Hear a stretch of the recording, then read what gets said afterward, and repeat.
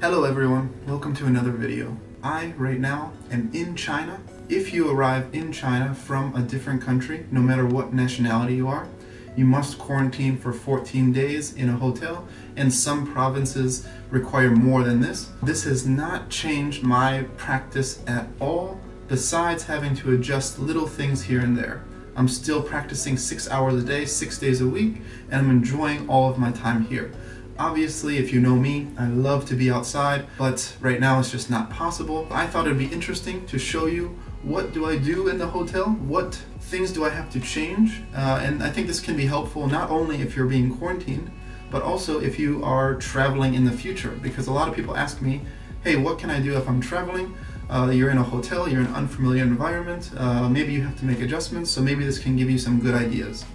I'm going to split this video into two parts. The first part is obviously going to be today's video, and we're going to be going through what I do during the morning, so from when I wake up until about noon, and then the second part will be from noon until I go to sleep, so you can see a full day within two videos. Today in the morning you're going to see some spinal work, locomotion, some object manipulation, and then some stillness practice afterwards. Let me start by showing you around the hotel very quickly.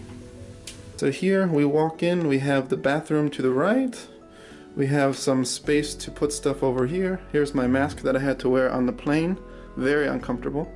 Then we have the bed here, we got a TV, we got some sofa things, and then if we walk over here, it's still dark, you can't really see, but we have like a little area to sit, and then it's very beautiful outside. I'll probably show you later today or in the PM session of the second part. But overall, it's actually a really nice hotel. I did not expect to have this much space. Obviously, I do have to make some changes to the room, the structure, to get all of my training done, but I'm able to do everything. Right now, it is quite early. It's about 5:30 in the morning. I do like to wake up early. I don't typically wake up at 5:30 though. I would normally wake up between 6 and 7. I am jet lagged, for sure. I'm going to bed at around 8 p.m. and waking up around 4:35. This is day 5 in the hotel, so I have about 9 more days of quarantine, and then I'll be able to at least leave the hotel, if nothing more. One area that I really like about this hotel is this over here. This full-length mirror. Now, if you know, a mirror is an excellent tool that can give you immediate feedback for whatever you're doing. So every morning I use this for spinal work, so I can see feedback immediately. What am I doing wrong? What can I fix directly when I'm doing the work? So let's get into the spinal work.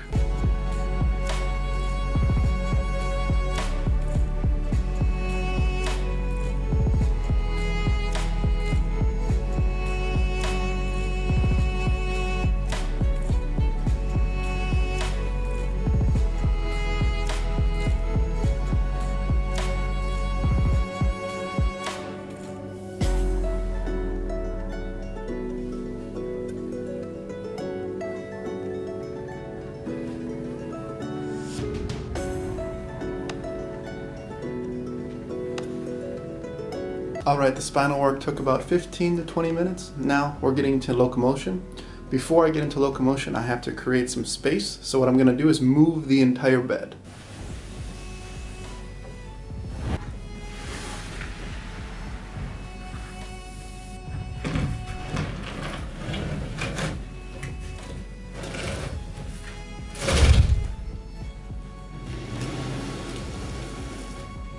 Voila.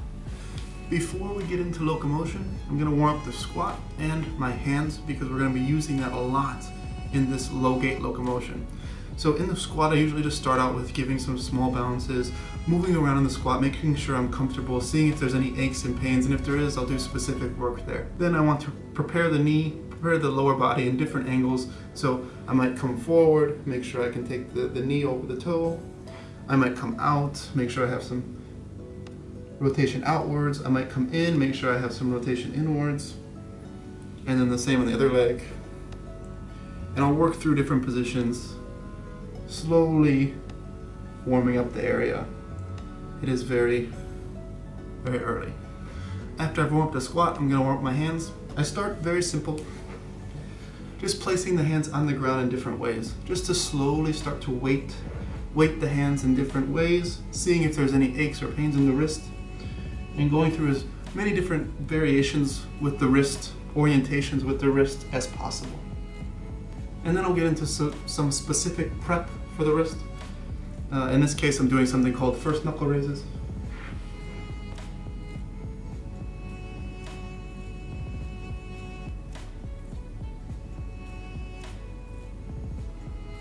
And reverse wrist push-ups, which I have a tutorial on this channel.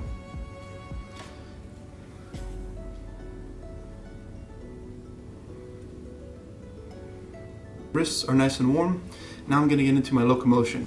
In my locomotion, what I'm doing is integrating some of the new elements that I've been isolating over the past few weeks. So you're going to see some more acrobatic elements in today's locomotion. Being in a hotel actually helps increase my quality. With these movements, we want to be as quiet, landing as quietly as possible.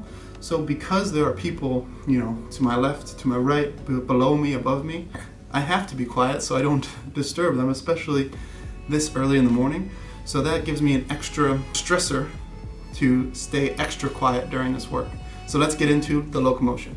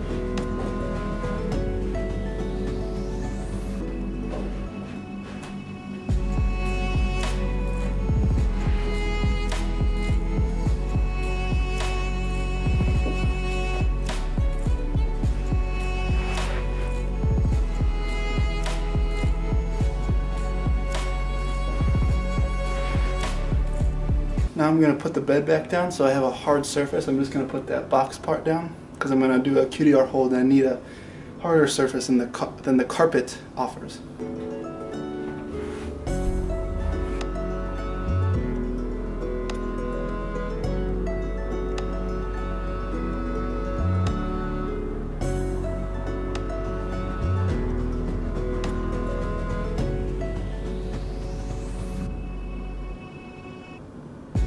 Alright, so that's the end of the locomotion part of this morning.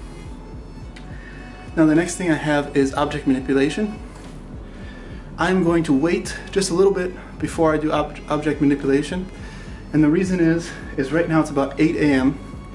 It's still quite early. And in the object manipulation that I'm doing, it's quite loud. I want to be a little bit courteous to my neighbors here that might be sleeping. So I'm going to wait until about 9:30, 10 a.m.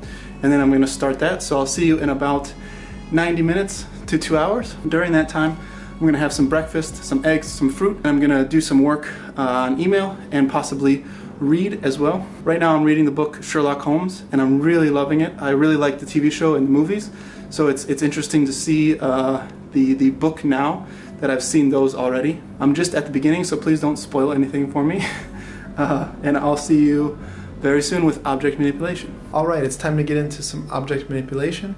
For this past program that I've been doing, I've been working on what's called wall boxing, tennis ball wall boxing. This is something that I have worked in the past, and I got up to 200 plus hits without the tennis ball falling. You can actually find this video on my Instagram. It's a while back, maybe 3 years ago, so it's a little while back. But I'm revisiting it after having 2-3 years of not actually doing it, and it's becoming really challenging, and there's a lot of new things that I'm learning from it and exploring, so it's a very interesting journey. One thing that I'm really grateful for at this hotel is that they have an excellent wall. I'll show you what it is, where it is. So this is the wall right here. It's directly next to the mirror, and what's great about it is that behind this wall is the bathroom to this hotel. So it's not attached to another person's room. So when I hit the ball against this wall, it's going to make a loud noise, but not directly to a wall that someone's living in. So I'm very grateful that I have this big open space that I can use for this work. So let's get into some tennis ball boxing.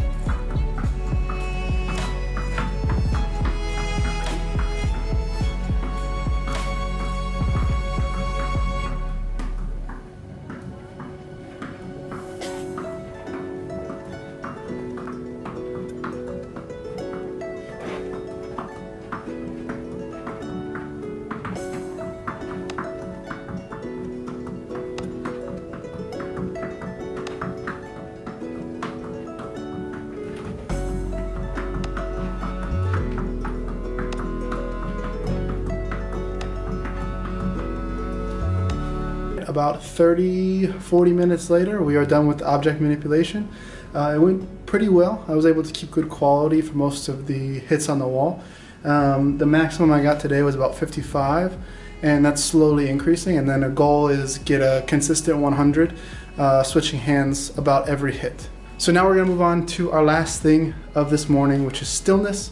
I'm just going to be doing a very simple seated meditation using a method called box breathing. Now I'm not going to go through this method here because I've gone through it before on this channel. Feel free to search through my videos or give it a search. I definitely recommend it for everyone from beginner, intermediate, advanced. It's an excellent way to focus on the breath and a good way to quiet that monkey mind. So let's go into stillness.